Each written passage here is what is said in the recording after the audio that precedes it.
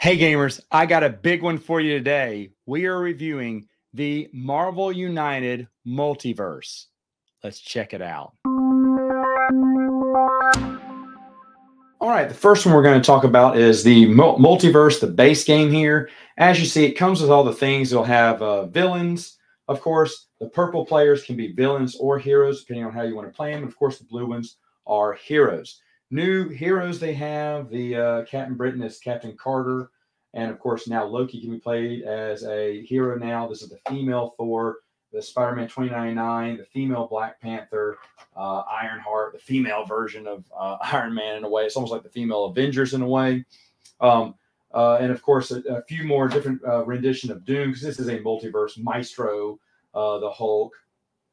So different villains that do different things and win different ways. In fact, for the Hulk, he has this Rick Jones token that comes with it. This is plastic because this is the Kickstarter edition here. But when he is on Rick Jones, you can actually damage him more or suffer less damage because he's still kind of sensitive to old Rick Jones. Anyway, that's the base game. Nothing much. This game does come with the new amount here, and they have weapons for all the Avengers from past games. Even X-Men are in here as well. There's Magneto. There's Gambit. How these little weapons work. Everyone starts with one. When they use it, sometimes they have to remove it from the game. Other times it can be recharged if they do certain things in the game. Then they can recharge it. And you do want to bring your weapons into this because the game has gotten a lot harder in Multiverse. But anyway, that is the base game, the Multiverse. Now, if you want to talk about Fantastic Four, the coming of Galactus, here is the huge Galactus box with all the minis and everything there. It is just amazing. He has 4 new heralds. I can't remember her name, but she can also be played as a superhero as well. You can also, there's an option to put Silver Surfer in here as one of the heralds as well. Now, the game, if you're going to play the Heralds of Galactus scenario, basically you'll put this down in the middle of the board, and you'll shuffle these tokens here that will each represent one of the 4 heralds, even Silver Surfer if you want Silver Surfer in this. And what they do on their turn, when you reveal the cards, there's a special deck for them. You're going to go ahead and apply those these little options to their card. They're each going to do different actions in the game that's going to come together. Special rules are very self-explanatory. And of course, if you don't want them to get to the end of this track for a tough game or a basic game. And then they have the spot where you can put all of your 3 missions there. Now, if you want to talk about the coming of Galactus there, now you can fight each one of these individually too, I should mention, if you wanted to. But also, of course, if you want to fight Galactus, you'll put this down the board, and then Galactus, who is a huge little mini, sets foot on this mini, and as you see, he will just turn, and wherever he is facing is where he's going to do his attack. Now, to beat Galactus, and he is just a huge, probably the biggest mini they've made for the game. As you see, this is a regular game piece here for comparison, super big. But you're going to have to go through different achievements in the game. While you're rescuing people, punching bad guys too, you're going to have to go through a different set of achievements at the game, with the last one being convincing him not to destroy Earth. He is uber hard, even playing with him as the Fantastic Four, which I did. I played with him as other Marvel characters, which I did. Just uber hard to play, but he should be, because he is Galactus, Eater of Worlds, and that is dangerous there. But that is the coming of Galactus, a really, really, really good expansion. Another one that shocked me was Annihilation. Now, this one has a lot of characters I don't know. I know Moondragon, Quasar, and Nova Prime here, but this one's called Viola Rail or something. I never heard of her before. And then Annihilus is the villain here. Now, I think this kind of looks standard. It is, but in a way it's not, because Nihilus in the 1st, 3rd, 5th, and 7th round, I think, you're going to shuffle this deck. These are complication cards, event cards that go with his Master Plan deck that make things a little bit more complicated. So as long as this card's played, defeated heroes are placed here, or whatever. And then you discard it when the end of the hero turn there, and there are 3 or more there. So, I mean, there's different things and different cards that do all bad things there that are on top of trying to beat Annihilus, who on his own is very hard, but makes for a very hard expansion, very hard person to beat. So I like the challenge there. The next one is the War of Kings expansion. Of course, this is the Inhumans one. You have people like Medusa, Black Bolt, I think his name's Lockjaw, Crystal. It's been a while, but Karnak, Gorgon, and I can't remember. I think Triton. Yeah. Anyway, it's got Gladiator and Vulcan as the villains. Of course, he can be the anti-hero too. He can be a hero as well since he's purple. And they all have special abilities. In fact, the game does come with extra tokens. And this one and these two here, water tokens for, I believe, Triton. You got these little crystal tokens. Oh, I can't remember. Maybe for crystal. And then, of course, I can't remember which one goes with which, but they will tell you. The game will tell you when you'll be using these pieces. I should also mention there were pieces for Annihilation as well as Nova, and I can't remember another player has a charge thing. That obviously that's Nova's tokens as well, that they do special things. So now these characters have these special tokens that you can place down around the board to get extra bonuses in the game to help you out. Of course, all of them do come with those weapons or whatnot here. If they don't have the tokens, they do have the weapons. These don't, I guess, but sometimes they do have a little bit of both. These guys have one special ability each, which is really cool. The villains fight differently. Vulcan is super, super hard to get you, but if he knocks out 6 heroes, then he wins, so you're stopping him before he can do that. And Gladiator has a unique little special ability that on his BAM ability, basically he is challenging one of the other immortals to a duel here. Inhumans, excuse me, the Inhumans. And what it does is you grab his hero deck. You reveal 2 cards from it. If the hero has cards matching the symbol, then they have beat the Gladiator, with wilds counting as anything. However, if they cannot match the symbols on the Gladiator's card, they don't have those in their card, then they will lose the battle. And if Gladiator can win 5 battles, or you win 5 battles against him, the first one to win that wins. It's a different win condition that we've never seen before. Seriously, the Inhumans I do not care about, but this expansion, very good. The next one is called X-Men Age of Apocalypse. As you see, it has some new X-Men here. Magneto is a good guy from the comic book storyline. A new Armageddon, who is super hard, probably one of the hardest characters to beat in this multiverse here. And, of course, Dark Beast, who is a little bit different. He has his own special board where you're trying to grab these in this order. If you rescue someone, but you cannot put them on either one of these, you must discard it. So you have to move up and down both of these timelines to be able to punch him and beat him out here. At the same time, he's slicing people from the gene pool, trying to achieve his master plan. Super unique villain, very frustrating to defeat, but I love the way that they kind of changed it up here to make you feel things in order. So you may not want to clear a threat on the board, but you have to at that point. There's no other choice you have. To move forward, you have to get each and every one of these in order to defeat him. Other than that, the game plays kind of standard with the other 2 players, but these players are just really awesome to. And just for reference, this is Sabretooth, that's Morph, and that's X-Man. But really good expansion.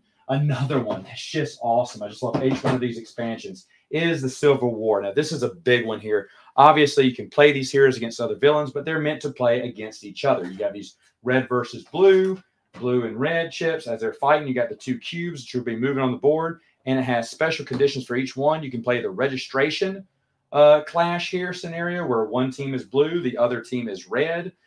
Blue is trying to take on these blue missions and complete 5 of them to win the game. Of course, red is trying to stop them. As you see, they each have little special abilities. It says over there at the game. The game will also come with these danger tokens for this scenario. They may have to use this in certain scenarios. Red team was each one of their players to start with one of these little shield tokens, and you would get rid of all of your double wild cards in this version of the game. And of course, again, red team's trying to stop blue team here. And flip it around, then you have my favorite version, the Clash of Heroes. The Clash of Heroes comes with a population deck and a Clash of Heroes events here that you'll just flip over, and it's the secret rounds like it says here.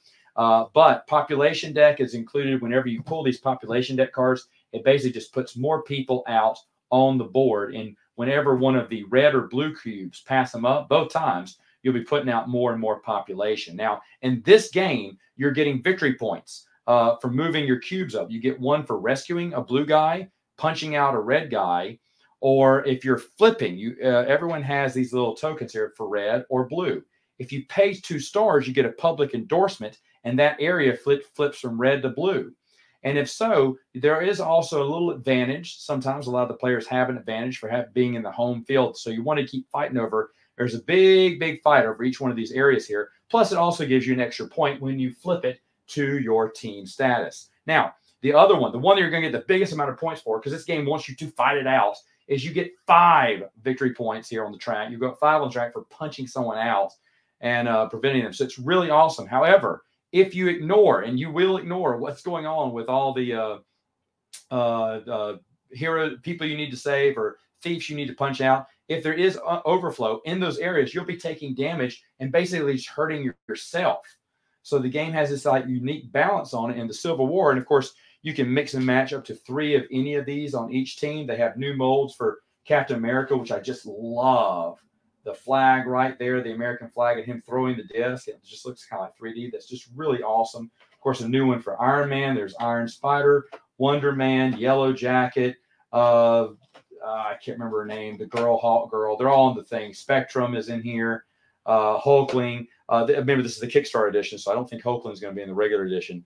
But really awesome, brand new way to play the game. The next expansion I'm going to talk about is World War Hulk. This comes with a Betty Ross icon here. It's basically Rick Jones and Betty Ross in the deluxe edition. Just flip it over for Betty Ross, which will kind of help you out and protect you against this Hulk, Gladiator Hulk here. You have lots of new villains. Of course, Sentry, which all these can be heroes as well. You got Hulk, Buster, Iron Man, Hercules, and Doc Samson. The game comes with these obedience tokens because when he beats you down, he owns you for a while and someone else has to free you up. It is so awesome how they do that with him. He is a super hard one to beat. But of course, Sentry is no pill either, because when he becomes a good guy, there are certain cards that you'll put crisis tokens on here when you play them. And you have to play them. All these put crisis tokens on it. When there's 3, you have to flip over a void card and something bad happens to you. Another hero takes 2 damage. And it's unavoidable. I mean, this is just awful stuff. But I love it because Sentry's so powerful, but his cards can actually turn him evil. If you know anything about the comic book, that's kind of in line with what the comic book says. But lots of good hero abilities here. Lots of different things going on. World War Hulk is one of my favorite stories, and I'm glad it's in here. But one of the best expansions I think that they made is this Maximum Carnage one. Here you have Carnage, which moves across the board. He is now coming with infection tokens. These infection tokens look like this. When someone he infects, whenever he lands, he infects the leftmost, thief or person, regular blue or red token on the board. And basically, you would just slip this underneath that token, like so. Now, once he is, you got to rescue or fight him to get him off the board. But instead of going on the mission card, they go out of the game, and the infection token comes back in. So the more he infects, you've got to get rid of him just to help not get overflow, because overflow is, of course, going to help him out and make him even more powerful. And he moves by rolling a die is how he moves. And then, of course, he will infect the next one here. Now, for this one, wherever he lands on, if he's on anyone, then he will attack them, giving them as much damage, 1 damage, and plus any of these infection tokens that are on the board in that area for him. So he is so random, again, without the use of cards. You're just rolling the die. And, of course, you're spreading out. There are cards that put more people on the board. But very unique, very different. Haven't seen it before. The rest of them can be played individually. All have their special abilities. Of course, Morbius can be played as a hero as well. But this is where it comes into a new kicker. They have a new Sinister 6 board that you can use now to play a brand new Sinister 6 with the ones that you see there. Any of these players, these new players can be the new Sinister 6, and you have to beat them the same way the old game goes. If you want to create your own Sinister 6, though, you can. The game comes with just about every spider villain that is in any of the previous expansions or current expansions. Here's Spot from the Spider-Geddon that came out individually on its own. Here's Venom that came out in the first one alone. And then here's someone like, let's see, Lizard or Shocker, who came out in this new expansion as well. So you would put these around a little board, and it's somewhere in here, there it is, like so. And how these rules would go, you would have a special deck of these, the new Sinister 6. And as you see, these are labeled A, B, C, D, E, F. And so it would tell you what they do in that order and whatnot, and what they're placing down in what order. Remember, you're using 2 of these at one turn and activating their BAM for whatever they are. So there's a million combinations because everyone loved the Sinister 6 expansion. Now you can compare that Sinister 6 with basically any other villain ahead of Spider-Man's list of supervillains and combine any combination you want, all these doing different things to have a different game. I think that is awesome. Next, what I'm showing you is all the Kickstarter exclusive that came with the game, all the purple players, various players. They can be villains, heroes. You see bigger figures here, more heroes here, more villains here, all with different abilities there, all super awesome, different ways to beat them. There's also something called pets that you can get as well. Basically, you're going to shuffle. Each one has the same little card here that tells you how to play the game. You're basically just going to pick any pet, shuffle the 3 cards in the deck, and play the pet. It's just something to help you a little bit extra, to give you some help, because a lot of these people, a lot of them are super hard to beat. So pets can be a way to beat them. Another way to help you out is through some of these team decks, as you see here. The team decks will tell you who all belongs on that team. So here for Guardians of the Galaxy, if you're playing any one of those characters, you can play these team decks. You'll shuffle them, flip over the top one. If a character wants to play this card instead of the card in their hand, they can discard the card in their hand and play this one in the storyline. Again, another way to give you a helping hand in all of these super hard villains in all the games and all the expansions. They also have campaign decks based off popular comic book series. As you know, this is Executioner's Song here. There's another one, World War Hulk. I like the Hulk. I love the comic book thing. It tells you what event it is, even tells you what you need to do in that event to move on to the next one. It's just a different way to play the game. And finally is the villain Fing Fang Foom, who came with the Kickstarter edition. He basically has 2 modes. He starts off as dormant, which he doesn't do much. He just sleeps, doesn't move, just puts people on the board. But eventually he's going to wake up, especially when you clear some missions. Or if you're landing on his personal space at least 3 times in, then he will wake up prematurely. Now, the game ends when he runs out of dormant cards, and there's not that many dormant cards in there, so you eventually must wake him up. And when he wakes up, boy, he is vicious, always attacking, going to the person with the most, where there's most heroes. He's doing 2 damage, and then on that tile, and 1 additional damage to anyone on the side tiles. He is super bad because whenever he knocks you out, he plays another one of these cards face down in the deck. So he can really run out of his deck really quick and really win the game if you're not quick on him, defeating him or getting up ahead of him in the polls. Because as you see, very strong, one of the strongest characters in Marvel United Multiverse. And that is the game. Final thoughts. What do I think about the game? Well, I will say this. I broke my camera recording this review. So this may be the last. I'm recording on my laptop camera now. I don't like the quality of it. This could be the last review I do for some time because cameras are expensive and I don't have another replacement. So, oh boy. So it's a big one though. It was a big one. It's nice to go on a big one like this. What do I think? Wow. I first had some issues with CMON. Of course, this has not been the prettiest Kickstarter for them. They've had a lot of issues lately online. This one was really bad. People getting their packages wrong. Some people not getting them they won't get them till October. I mean, at the earliest. And it's really, really bad. It's a bad situation for CMON. They broke the cardinal rule on Kickstarters. For me, you don't bring this out to retail before the backers get it. And they did that. And I've already backed DC United. And I don't know. They did break a cardinal rule. I don't know if I'll be backing them again. I don't know. I don't know at this point. I think this is a really good expansion. In fact, this really surprised me because this has some of my least favorite heroes. It has some good ones too, but a lot of characters I did not know were in this. And when I don't know them, I'm not as connected, but I really loved it. I really thought it was exciting. Lots of different ones. We played through all of them. The only thing I never played through was the campaign decks. We did not play through these. We didn't play through all the team decks either. We really use team decks a little bit every once in a while, especially when we lost. We try to see if we can find a team deck. There are certain combinations in this game that if you combine the right heroes with the right villain, you are going to win a lot easier than other times. We found that out after playing this a billion times. The pets, I will take and leave. I will take and leave the pets. I don't really think they're that big of a deal. Some people like the pets. I think the pets aren't really necessary. And I didn't feel that they were that big of an advantage. I don't think we ever won a game based on the pets. I'm just saying. Fing Fang Foom is amazing. Unbelievable. Unbelievable villain. Had a lot of fun playing Fing Fang Foom. About the only villain that I was shocked that they did not bring into this Kickstarter was Mephisto.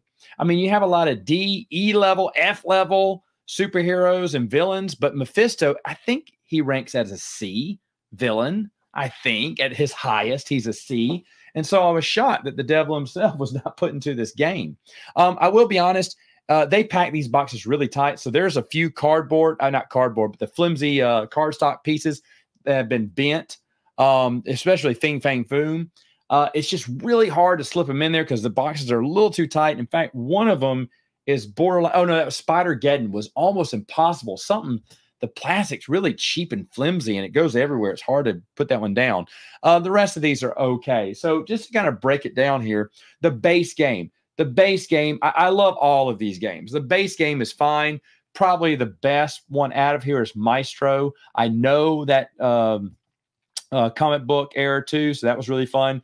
The only villain, I mean, it's fun playing with Loki. The only other villain, I mean, superhero I enjoyed playing with is Spider-Man 2099 because I used to read the comic book back in the day. But overall, nice little base expansion. I will say the cardboard locations here, I can't get that thing to close anymore. The little octagon ones will not fit all the way in there. I don't know how they did it it was all on punch board when it came in, but for some reason now it's not fitting in there unless I'm doing something wrong. Well, I'm probably doing something wrong. I don't know which one to attack. I'll attack these just on top here. War of Kings. I care nothing about Inhumans. I care nothing about them. And I love this. I thought this was going to be one of my when I was looking at these, I thought this may be my bottom expansion, or Annihilation I thought would be my bottom expansion. This one is not. This one is really good. I don't even know if I can rank these. I would rank this one above the base multi-universe one. I really think this may be one of my favorites. Yes. Oh my gosh. This is a super big favorite of mine. It's in the top tier there because I just think it's so unique, especially with the different tokens and everything. Again, I don't care about the Inhumans, but I do love that you're dueling the Gladiator here. That is a really unique aspect of it. Now let's get to Annihilation. This one's not, I don't know which one's the worst. I really can't tell. Annihilation, again, I don't care about these characters. I know Quasar, Nova Prime, and Moondragon, but I don't know who File. I still don't know if I'm getting that right. File or Veil. I don't even care anymore. But Annihilus. Whoa, oh man, super hard, several times to beat him. And I like the little special abilities in the game. I like how these people work together in the game. I'll mention that when I get to this box set here. But this one shocked me. I thought this is going to be my least. This or War Kings were going to be my least favorite, and they weren't. Really impressive. Let me get to one that I thought was not so, but X-Men Age of Apocalypse. I'm familiar with the timeline here. I enjoyed the game very well. Armageddon, Apocalypse is one of the hardest ones, if not the hardest to beat. Galactus is pretty hard too, but Apocalypse, almost impossible to beat. It feels like a lot of these get harder. Of course, that's why you're going to need those little rechargeable weapons now because they make the game. They just took it up a level here. Dark Beast is so frustrating. It's not that he's hard. It's so frustrating to beat him because you got to get things in order. But he's really gaining power, so you really got to work together. It kind of forces you to walk along a certain path, and I hate that, but I also love it because I've never seen it before. So that was really neat. Let's see. I'm not taking these down in any order, I guess. Well, let's talk about World War Hulk. World War Hulk, man, another storyline that I absolutely love. The Iron Man Hulkbuster suit was awesome. I don't think he was the best player to play with. Sentry was a lot of fun. I got to play with Sentry once. And that you had to turn bad and do something bad. I mean, one time we lost the game because of Sentry. But I love that because he has a lot of wilds in his deck too. So it's really neat. I love the story of World War Hulk. Hulk is super. He's another one that's really intimidating. He should be, but those obedience tokens, my goodness, it's so aggravating to be freed from those collars. But it thematically, it fits. So I'm really happy with also the theme of all of these as well. Speaking of theme, I mean, you got to go with Civil War. Had a lot of fun. When we first played this, I started losing because I was not going to attack other players. I said, no way I'm going to do that. I'm going to win the honest way. But then they started punching me out. When they got 5 points and took the lead, I was like, oh, okay. And there was a knockdown, drag out battle. But then we all started getting knocked out because, you know, thieves and other pedestrians were getting hurt, and there was overflow in the city. It was all killing us. So we decided we had to save and punch and save and punch and do combos. If you're playing multiple turns, it goes 1, then the other player goes 2, then you go 3, then they go 4, and so on and so forth. Different combinations here. We played and fought them all. You can, of course, bring any of these characters in here to fight in the Civil War. I don't like the registration one as much. I think it's fine, but just the knockdown, drag out fight. That's the one I love the best. And that's the one I probably won't play. Maybe I'll play registration one more time. I don't know. Maybe. It was okay. Like I said, not bad. But just the duking it out against other superheroes, yes, all day. Galactus is phenomenal. The largie, I should say, is just great. The 4 heralds are very hard to defeat too. Even individually, they're really good. Galactus himself is so much fun. We played Galactus several times. It's hard to beat Galactus. It's very hard to beat Galactus, and I like that too. I haven't played with anyone outside the Fantastic Four. Obviously, you can play with anything. They're all interchangeable. But I feel like it's got to be the Fantastic Four that takes down Galactus. But it's super hard. Super hard. One of my favorites by far is Maximum Carnage. And it is, the villains are really good. In fact, Dark Carnage himself, I don't really care about. He's fine, aggravating, hard to beat. But just that Sinister Six board where you can mix and match. We played Sinister Six at least 4 to 6 times, man. We played Sinister Six with so many different combos. We had so much fun just playing Sinister Six versions of it. It is so great. It is such a great game. This by far is my favorite. I don't know. I cannot rank these. I cannot rank. Probably Galactus second. I cannot rank the other ones. I just love them. Usually there's a dud in each one of these, but this one there isn't. And finally, I want to talk about the core box here. Wow, wow, wow, wow, wow. Wow, wow, wow. There's the Wrecking Crew. I forgot that they have a big old 4-on-1 battle there, which they're a lot of fun. I think every single one of these are super fun to play with. They're super good, interesting heroes. One is overpowered. I believe she's Dark Child. I think she's a little overpowered as a hero. Just because of one special ability she can do. Yes, you can't use it all the time, but it is a super. We beat some people very easily with her, and she became a super favorite with everyone. Some of them make good combos too. I love Werewolf by Night. You just gotta look at the cards and see where the combos are. Man Thing was really good. They have different abilities. Like whenever you hurt Man Thing can hurt you. He has certain cards that can hurt the other player who punches him. So that really can help you out in fights. Chameleon is really hard because you can't have other, little blue or red tokens on there because they could be him. So you got to eliminate them to find Chameleon. I thought that was really nice.